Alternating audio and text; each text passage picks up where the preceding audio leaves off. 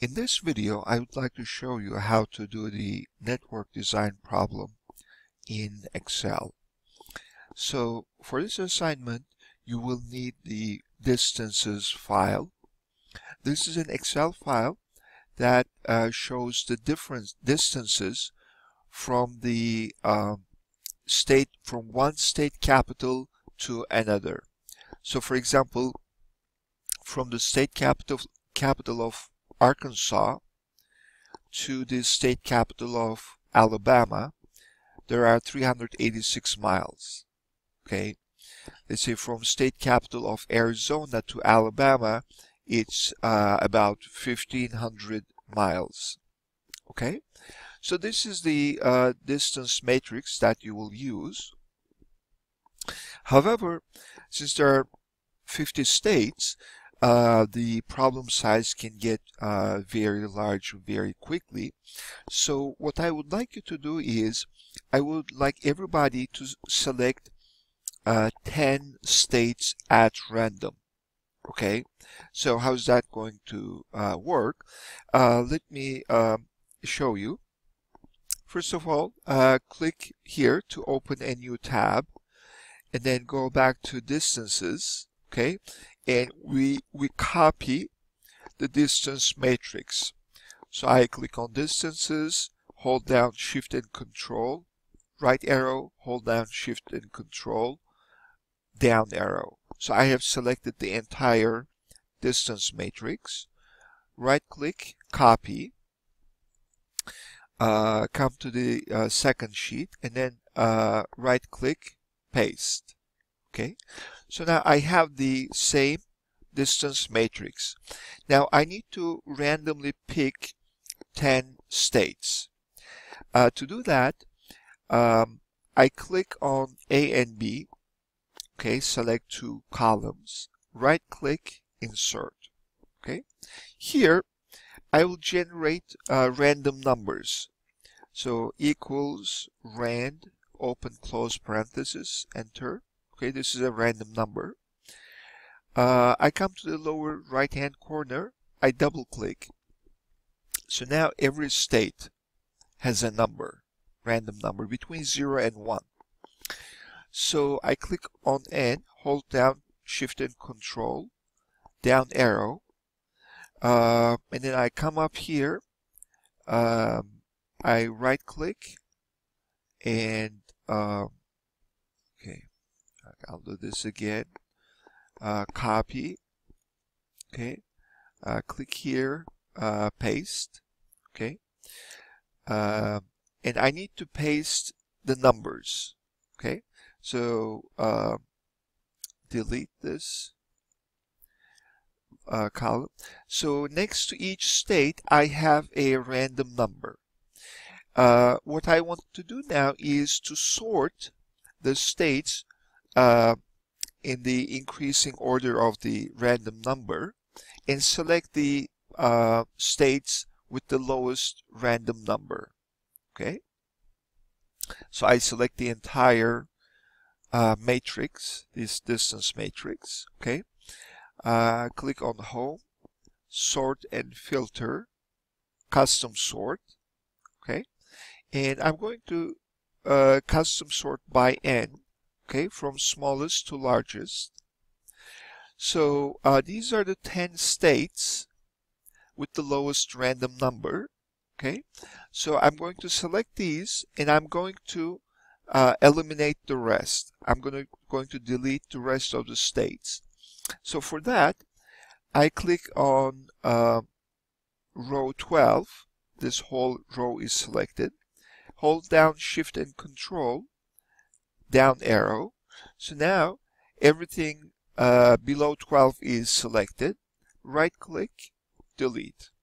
So now here I have 10 states with the lowest random numbers associated. So at this point I don't need the random numbers anymore. So I select this row, I delete. Now here I need to eliminate states. Okay, so I click on distances, hold down Shift and Control, right arrow, hold down Shift and Control, down arrow. Okay. So then I click on sort and filter, custom sort, um, distances. Okay. So now I have alphabetically listed the states I have selected. So I want to keep Alabama, I want to keep Arkansas, then I need to delete everything until Florida. Okay, so delete. I have Florida, and I need to delete everything up to Minnesota. Okay. I have Florida, Minnesota, and then North Carolina. From Minnesota to North Carolina, delete. North Carolina to New York, delete. New York to Ohio, all right, I have that. Ohio to South Dakota, delete. South Dakota to Washington State, delete. And then I have West Virginia. Okay. So when you have the 10 randomly selected states here, and as the column headers here, you should have 0 on the diagonals. Okay. So now our question is, where should we locate our warehouse to serve these 10 states? Okay. Now one option is to have one warehouse in each state. So each warehouse will serve the state in which it is. Okay, that's the most expensive solution because every state will get its own warehouse. The other extreme is we'll have one warehouse that serves all of the states. Okay, so then the question becomes, where should that one warehouse be located? Okay, that one warehouse should be located in the state which minimizes the total distance. Okay, so let me explain further. So here I select the distance matrix, right click, copy, right click, paste. Okay, and then what I'm going to do is I'm just going to set all these numbers to 0. Okay, so and then I'm going to calculate the total distance here, total distance. Okay, so how do I calculate that? I say equals sum product, open parenthesis, I select the distances, comma, and then I select the zeros, close parenthesis, and I get 0. Now, why is the total distance 0? The total distance 0 is 0 because I'm not serving any of the states, because these are all 0. But let's suppose I'm establishing a warehouse in Alabama that services Alabama, Arkansas, Florida, Minnesota, etc. Okay, so so then I'm gonna put a 1 here. So Alabama serves Alabama, and let's say Alabama also serves Arkansas. So what do I get? I derive 0 because Alabama is in Alabama. Okay, and then for the customers in Arkansas, I drive from Alabama to Arkansas by this much. Okay, and that is my total distance. Now, if I say Alabama warehouse will also serve Florida, okay, So I'm going to put one there. Okay. So then I'm going to cover this distance, I'm going to cover this distance, and then I'm going to cover this distance. Okay. So these three numbers are added up. 563, 562.81 rounded. So let's round this number 0 decimals, 1,000 separator. Okay. And then maybe I'll have a warehouse in West Virginia, which will serve Minnesota, North Carolina, etc. So as you can see, my total distance is calculated by multiplying these zeros and ones with the corresponding distances. So for example, Alabama does not serve Minnesota, so I multiply the distance between Alabama and Minnesota by 0. Okay, this times this, 0 times this distance. It doesn't add to my total distance because Alabama warehouse doesn't serve Minnesota. But this distance is added. Why? Because Alabama serves Florida. Okay, so that is how total distance is calculated. And my objective is to minimize the total distance. I want to place my warehouse in such a place that the total distance needed to serve all the states is minimized. Okay, so let's do that. So I'm going to add these rows and I'm going to add these columns.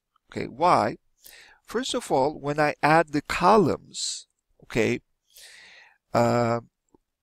this will show me that Alabama is served from one state.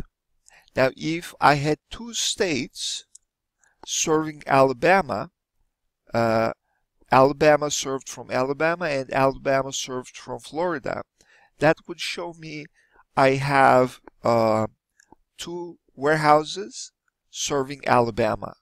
Okay, so this row shows me by how many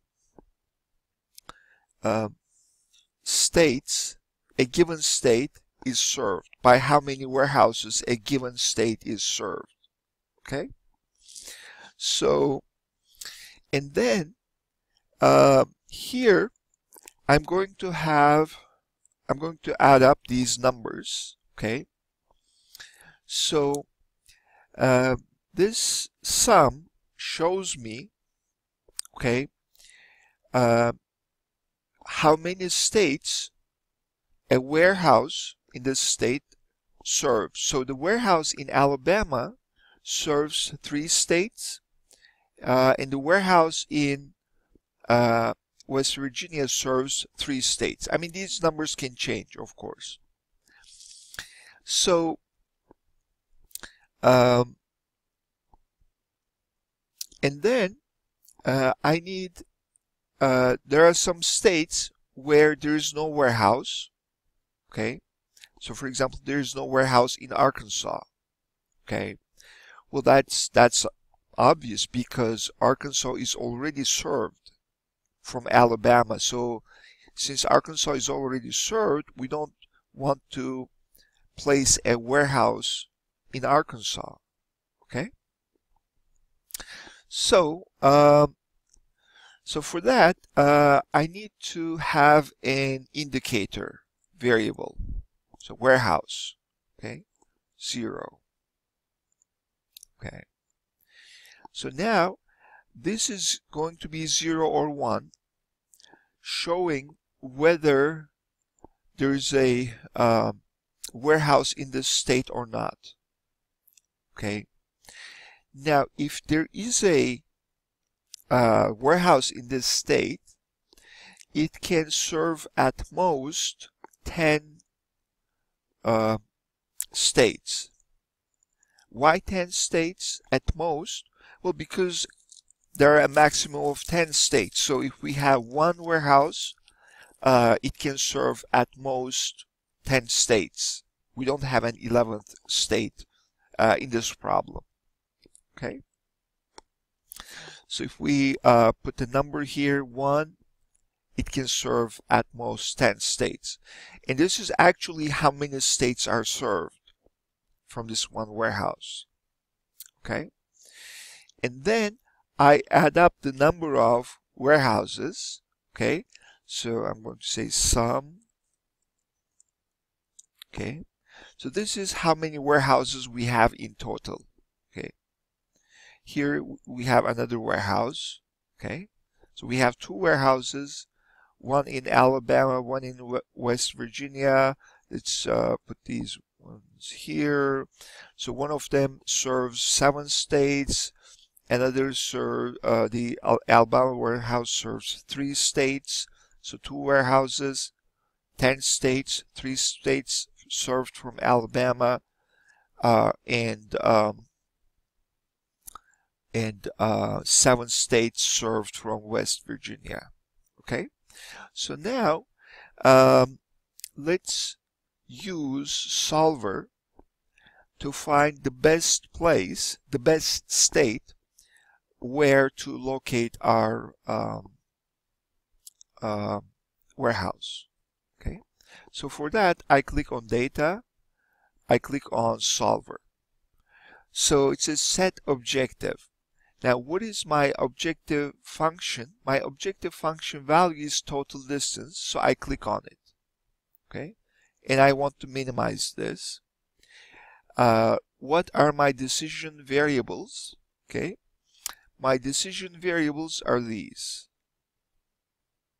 Okay, so I decide which warehouse will serve which state, comma, whether I have a warehouse or not in that state. So these are my decision variables. Okay, then I need to add constraints. See, add constraint. I'm going to select these column totals, and I'm going to say they should equal 1. Okay, so why should they equal 1? They should equal 1 because each state should be served by one warehouse. We don't want a state served by 2, 3, 4, 5 different warehouses. Okay, we just want to keep it simple. And let's add another constraint. Okay, this constraint says if there's a warehouse in a state, it can serve as at most 10 states. Okay, so the actual number of states served should be less than or equal to the maximum number of states that can be served. Okay, I'm sorry, okay, actual number of states less than or equal to, click here. Yes. Okay. And I say okay. So now these are the actual states. So if there are no warehouses in a state, that state can only serve 0 states, 0 other states. But if there is one warehouse in a state, it can serve up to 10 states. Okay. So in a state, I would like to have at most 1 warehouse. Okay. So I click here. Okay. Number of warehouses in a state. These are going to be binary, 0 or 1. There's going to be a warehouse or no warehouse, 0 or 1. Okay. And then these decision variables will be binary. Okay. Oh yes. And finally, how many warehouses do I want? Okay. this is the total number of warehouses. I want this to be equal to, let's say, 1. Okay. So, and then I say go ahead and solve. Okay. So now Excel has found a solution. I click OK, and as you can see, the initial numbers that we entered have changed. So Excel selected a warehouse, one warehouse in Arkansas, and as you can see, this one warehouse serves all the 10 states. Okay, and our total distance is 7,421. Now let's try to have 2 warehouses. Okay, let's see what happens then. So data, solver, okay, here the total number of warehouses, I click on that constraint and I say change.